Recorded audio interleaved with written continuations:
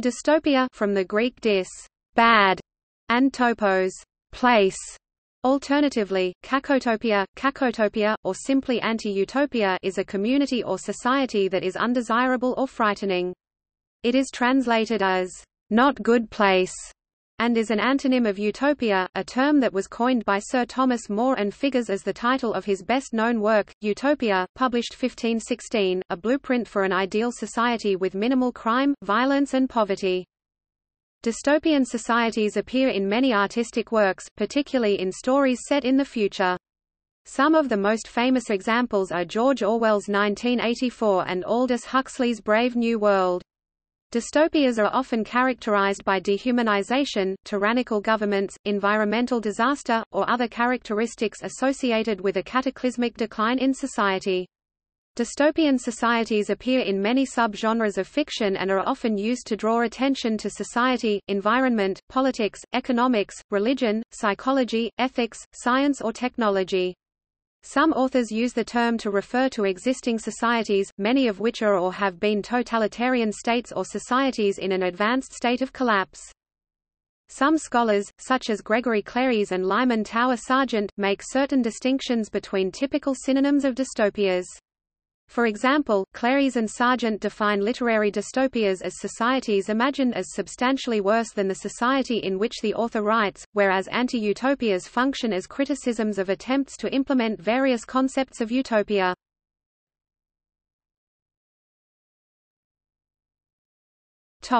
Etymology. Though several earlier usages are known, dystopia was used as an antonym for utopia by John Stuart Mill in one of his parliamentary speeches 1868 Hansard Commons by adding the prefix dys, ancient Greek bad, reinterpreting the initial u as the prefix u, ancient Greek good, instead of ow, ancient Greek not. It was used to denounce the government's Irish land policy. It is, perhaps, too complimentary to call them utopians, they ought rather to be called dystopians, or kakotopians. What is commonly called utopian is something too good to be practicable, but what they appear to favor is too bad to be practicable. Decades before the first documented use of the word dystopia was kakotopia, using ancient Greek kakos, bad, wicked. Originally proposed in 1818 by Jeremy Bentham, as a match for utopia or the imagined seat of the best government, suppose a kakotopia or the imagined seat of the worst government discovered and described. Though dystopia became the most popular term, kakotopia finds occasional use. Anthony Burgess, author of A Clockwork Orange, said it was a better fit for Orwell's 1984 because it sounds worse than dystopia.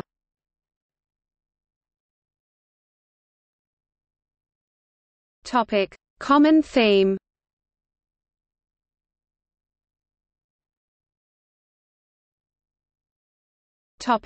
Politics. In When the Sleeper Wakes, H. G. Wells depicted the governing class as hedonistic and shallow. George Orwell contrasted Wells's world to that depicted in Jack London's The Iron Heel, where the dystopian rulers are brutal and dedicated to the point of fanaticism, which Orwell considered more plausible. The political principles at the root of fictional utopias, or perfect worlds, are idealistic in principle and result in positive consequences for the inhabitants. The political principles on which fictional dystopias are based, while often based on utopian ideals, result in negative consequences for inhabitants because of at least one fatal flaw. Dystopias are often filled with pessimistic views of the ruling class or a government that is brutal or uncaring, ruling with an iron fist. Dystopian governments are sometimes ruled by a fascist regime or dictator. These dystopian government establishments often have protagonists or groups that lead a resistance to enact change within their society, as is seen in Alan Moore's V for Vendetta. Dystopian political situations are depicted in novels such as We, Parable of the Sower, Darkness at Noon, 1984, Brave New World, The Hunger Games, Divergent and Fahrenheit 451, and such films as Metropolis, Brazil, Battle Royale, FAQ, Frequently Asked Questions, Soylent Green and The Running Man.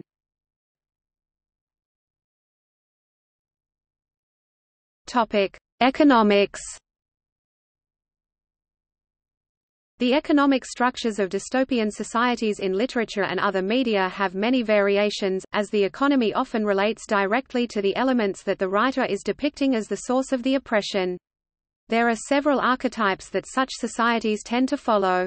A theme is the dichotomy of planned economies versus free market economies, a conflict which is found in such works as Ayn Rand's Anthem and Henry Kuttner's short story, The Iron Standard. Another example of this is reflected in Norman Jewison's 1975 film Rollerball.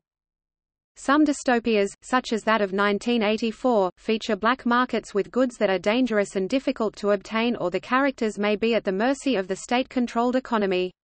Kurt Vonnegut's Play a Piano depicts a dystopia in which the centrally controlled economic system has indeed made material abundance plentiful but deprived the mass of humanity of meaningful labor. Virtually all work is menial, unsatisfying, and only a small number of the small group that achieves education is admitted to the elite in its work.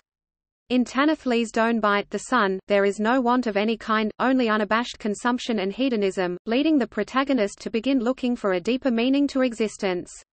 Even in dystopias where the economic system is not the source of the society's flaws, as in Brave New World, the state often controls the economy. A character, reacting with horror to the suggestion of not being part of the social body, cites as a reason that everyone works for everyone else. Other works feature extensive privatization and corporatism, both consequences of capitalism, where privately owned and unaccountable large corporations have replaced the government in setting policy and making decisions.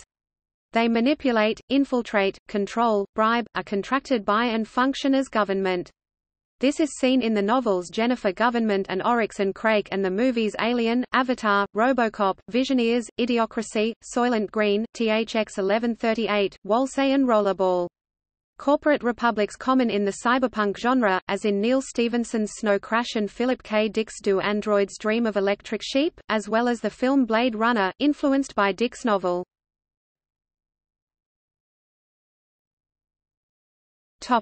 Class.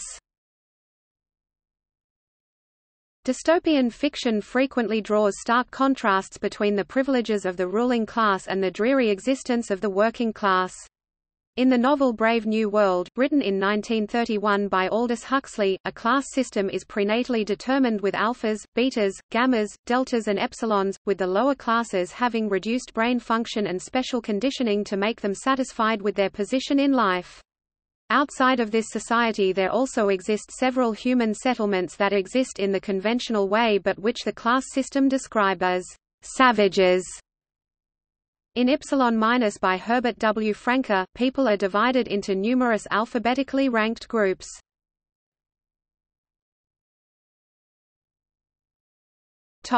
Family.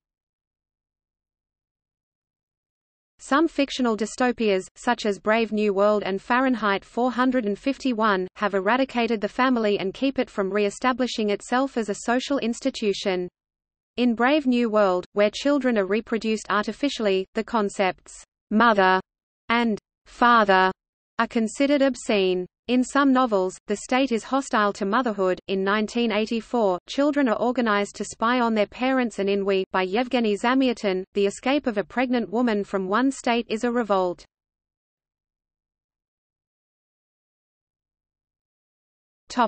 Religion. Religious groups play the role of the oppressed and oppressors. In Brave New World, the establishment of the state included lopping off the tops of all crosses as symbols of Christianity to make them T S, as symbols of Henry Ford's Model T. Margaret Atwood's novel The Handmaid's Tale takes place in a future United States under a Christian-based theocratic regime. One of the earliest examples of this theme is Robert Hugh Benson's Lord of the World, about a futuristic world where the Freemasons have taken over the world and the only other religion left is a Roman Catholic minority.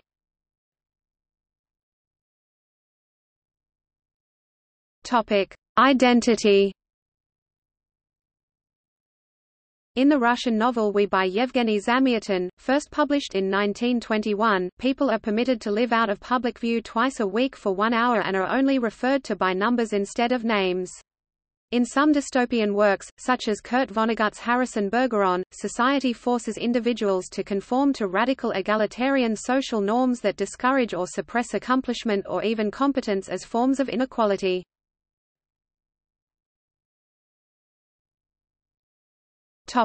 Violence.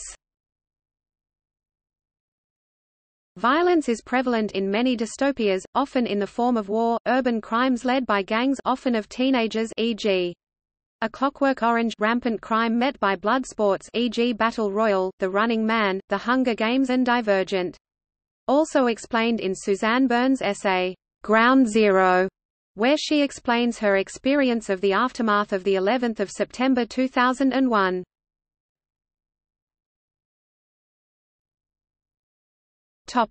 Nature. Fictional dystopias are commonly urban and frequently isolate their characters from all contact with the natural world. Sometimes they require their characters to avoid nature, as when walks are regarded as dangerously anti-social in Ray Bradbury's Fahrenheit 451, as well as within Bradbury's short story, The Pedestrian. In C.S. Lewis's That Hideous Strength, science coordinated by government is directed toward the control of nature and the elimination of natural human instincts. In Brave New World, the lower class is conditioned to be afraid of nature but also to visit the countryside and consume transport and games to promote economic activity. Lois Lowry's The Giver shows a society where technology and the desire to create a utopia has led humanity to enforce climate control on the environment, as well as to eliminate many undomesticated species and to provide psychological and pharmaceutical repellent against human instincts. E. M. Forster's The Machine Stops depicts a highly changed global environment which forces people to live underground due to an atmospheric contamination. As Angel Golden Rodriguez points out, this sort of isolation caused by external toxic hazard is later used by Hugh Howey in his series of dystopias of the Silo series. Excessive pollution that destroys nature is common in many dystopian films, such as The Matrix, RoboCop, Wolsey, and Soylent Green. A few green fictional dystopias do exist, such as in Michael Carson's short story, The Punishment of Luxury, and Russell Hoban's Ridley Walker. The latter is set in the aftermath of nuclear war, a post-nuclear Holocaust Kent, where technology has reduced to the level of the Iron Age.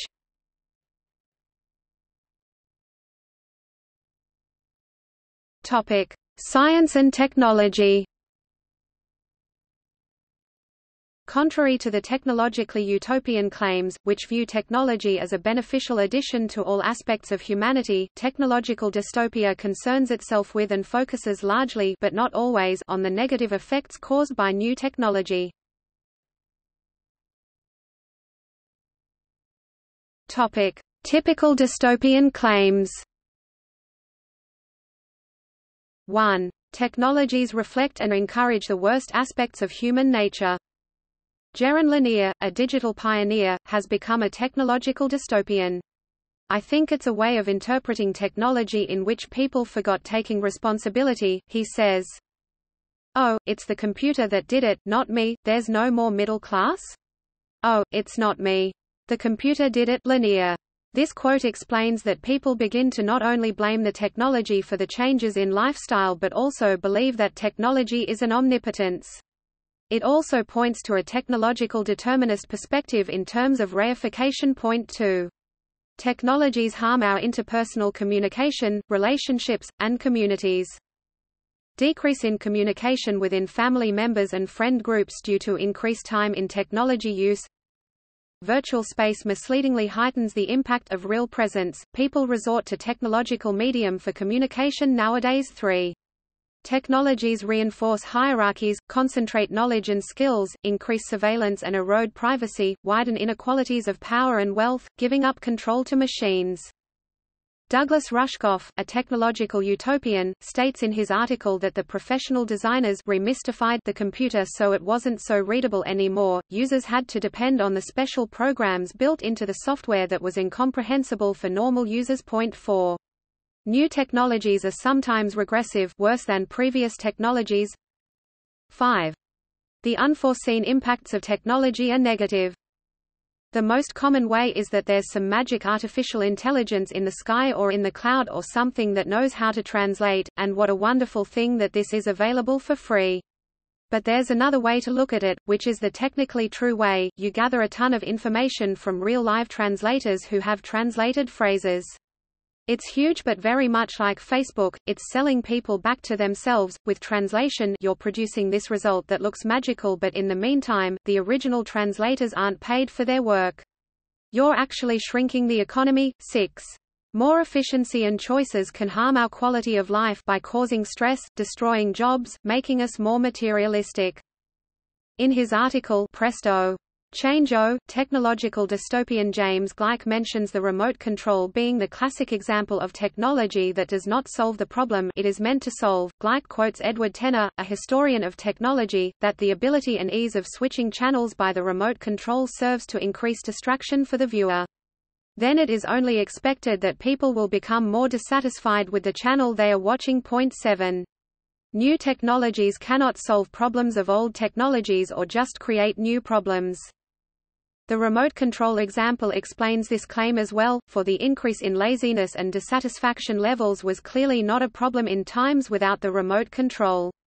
He also takes social psychologist Robert Levine's example of Indonesians, whose main entertainment consists of watching the same few plays and dances, month after month, year after year, and with Nepalese Sherpas who eat the same meals of potatoes and tea through their entire lives. The Indonesians and Sherpas are perfectly satisfied. Because of the invention of the remote control, it merely created more problems. 8. Technologies destroy nature, harming human health and the environment. The need for business replaced community, and the story online replaced people as the soul of the net. Quote, because information was now able to be bought and sold, there was not as much communication taking place.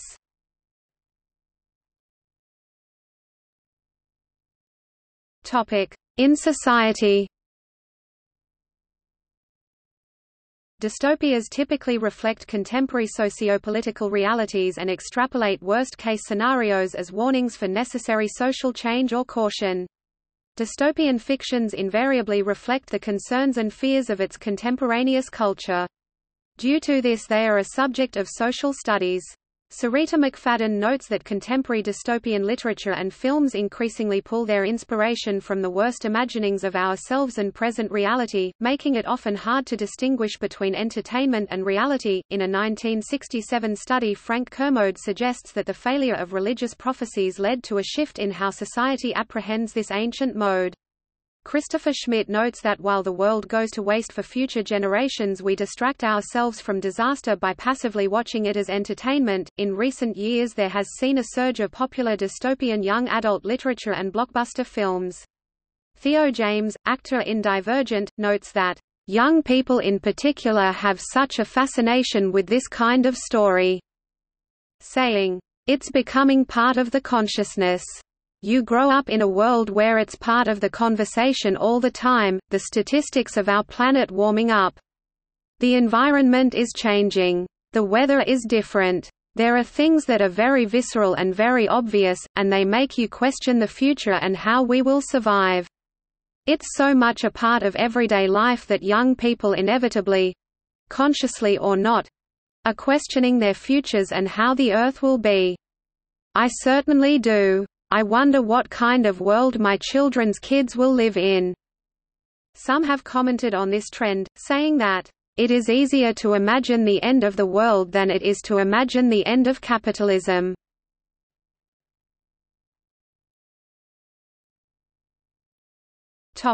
See also: